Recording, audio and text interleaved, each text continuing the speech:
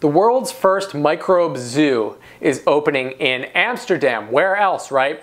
The world's first interactive microbe zoo opened this past Tuesday in Amsterdam, shining new light on the tiny creatures which do not get enough of the spotlight, in my opinion.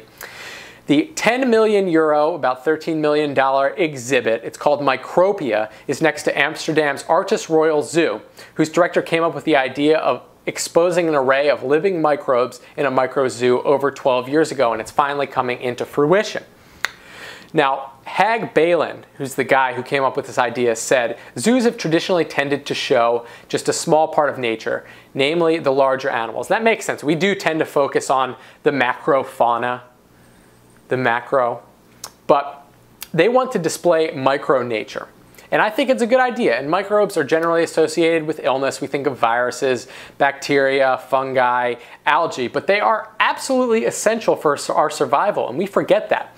Interestingly enough, the adult human body carries 3.3 pounds of microbes, and we would not be able to live if we did not have microbes in our bodies.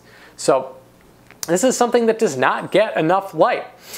They're everywhere. You need microbiologists. They, work in hospitals, food production, the oil industry. They also work in pharmaceuticals.